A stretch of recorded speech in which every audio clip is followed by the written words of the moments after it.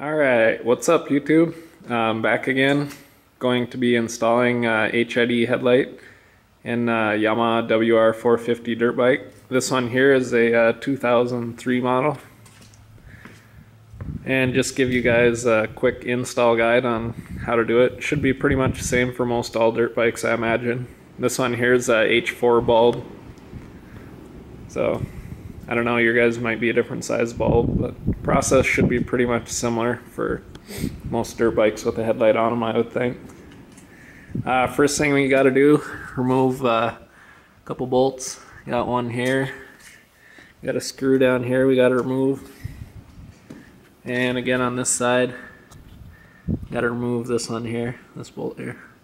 So I'll remove them and I'll check back with you in a minute. Alright, here the standard headlight is before the HID bulb. HID bulb I'm putting in is a 35 watt 8000K. So here's just the stock bulb.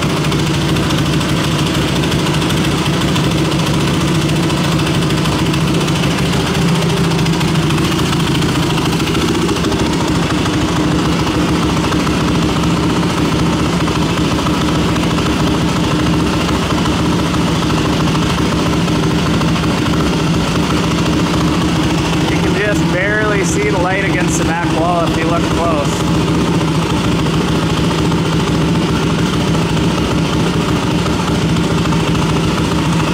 Then I'll try it with HID in there. Alright, I got those 3 bolts out as you can see. And now this cover just pops open here. And then you got the headlight harness right there. Then you just undo that connector right here. I'll just undo that, pull the bulb out. Then I'll put the new bulb in and hook that up and figure out where we're going to mount the HID harness and stuff. So I'll give you a look at the HID bulb and stuff. We got the bulb here with the foam on it still. These plug into here. And this will plug in the harness, and this here plugs into your factory harness, I imagine. That's what this is for. So I don't know, I'll figure that out once I get to it. But alright, check back in a minute once I get the bulb out. Alright guys, here's what I found out. Ran into a couple of problems here with the HID. First off, the back of the normal bulb has this round piece on it that fits through the rubber grommet. So it fits nice and snug and tight and waterproof. The new HID one is thin, so I'm going to have to do something there, probably silicone it to make it so water doesn't enter into the headlight. Second thing, I got the bulb going to the wires, going to the ballast. I just got it laid out so you guys can see it now. And then the ballast comes down here and connects to your factory headlights. These 2 little tabs here. But anyway, second problem is when I fire up the bike, the headlight, it doesn't go on all the way. It sits there and flickers. So I got to figure out, I'm probably not getting enough voltage to it or something is what I'm guessing. I can show you guys quick here, as long as it doesn't fall off the bike. I just left the foam on it for now, just till I figure out what's going on. Here, I'm gonna fire it up.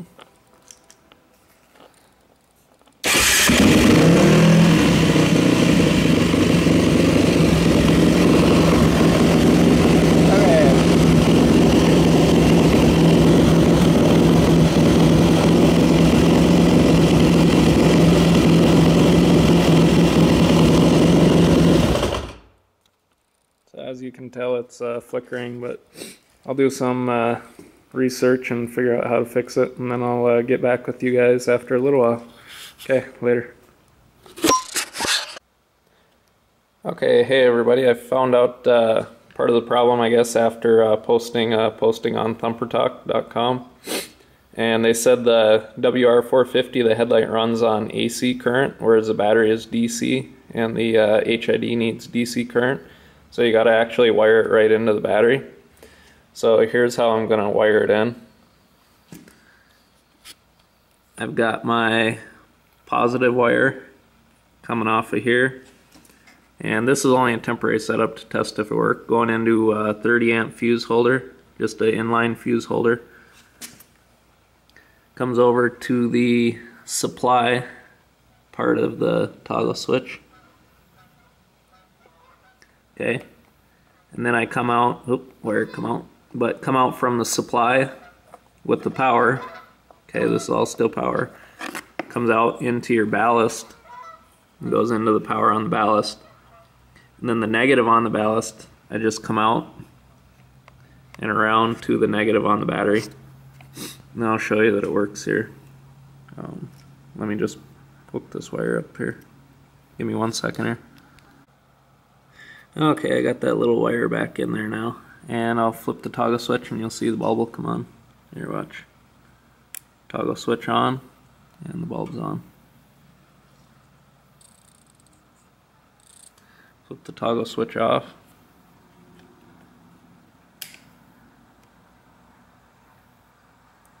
So now all I gotta do is, wire come off again, god damn it.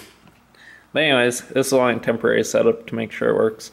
So now what I'm gonna do is extend the wires from the battery so I can mount the ballast and everything and toggle switch up here somewhere. And I'll figure that out after a minute, but I gotta remove the gas tank and everything first, so check back with you after I get all that done. Okay, back again. So I'm in the process of extending the harness, and I'll show you what I'm doing so far. I got the positive coming off of the battery right here, going into my fuse holder, which then runs down through here, through the battery housing plastic crap. Then I spliced it right here. I don't know if you can see it there. Spliced it right here. And the red wire is what I spliced into it. So that's going from the power to the battery, through here along the frame, up between the radiator and the frame here. And then it comes out here in the front of the radiator. And it goes up here and into the goes into the supply on the which is the bottom one here, so you can see, goes into the supply on the toggle switch. And then now I'm coming out with the load into the ballast. Okay, and then I'll run the ground, which I'm also using red wire, but I'll know the difference. I'll put electrical tape on it so I know. But anyway, so I'm gonna run that all the way back to the negative on the battery. And then if you want the little light to come on the LED, you also run one from the earth, from this little post here. You run that back to the battery too, and then the LED will turn on so you know when the light's on or off. So that's what I'm working on now, and then I'm going to fab a mount for the ballast and the LED switch right on here. I'm going to try and get bolts and go with a piece of metal from here and then have it raise up and then mount the switch on top of it right in here somewhere. So I'll check back with you. Got a little bit more work ahead of me, so I'll keep you posted. Okay, I got all my wires run. Got two going to the negative, one going to the positive. All of them running here along the frame, the black and the two reds. Coming over around here. And I got my three connectors to go to the toggle switch. And then I'm going to mount my switch right here. I took these little connectors off. I'll put them on after I'm done. But I made up my bracket right here. Toggle switch will go in there. And this, I'm just going to... hold on. I'm going to bolt it right in here like this. And then just mount the toggle switch on top. So I'll show you what that looks like once that's done. And here's the toggle switch there. And the other thing I was having problems with, earlier when I started the video I showed you that the headlight bulb wasn't quite the same style. So I took and I got a piece of radiator hose and cut that in half and then trimmed it for the right height. And then I put silicone on here so there won't get any water inside the headlight or anything. I know, looks like crap, but I don't care. Just keep the water out and I'll be happy. About dropped the camera. Alright, later. Okay, here are the LED switches hooked up and mounted. And here I'll show you it works.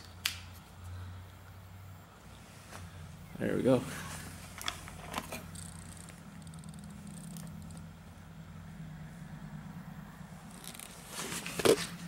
Here's a view of the bracket. A couple of bolts holding it in there. And I'll get everything mounted and put back together. Then we'll see how it looks. Should look good. Okay, here it is all done, put together.